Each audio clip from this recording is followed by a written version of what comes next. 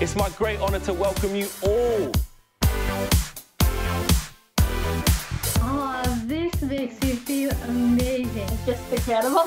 BTEC Awards motivates me to be the best.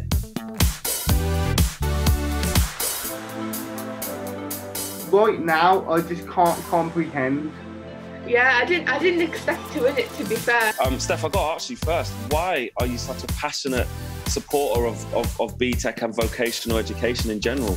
Because, you know, the skills that you get from doing a BTEC and vocational training are exactly what we need for our economy. You're the key. You are the future. I hope the pride you feel at these incredible achievements will push you onwards and sustain you as you go forward in your lives and careers.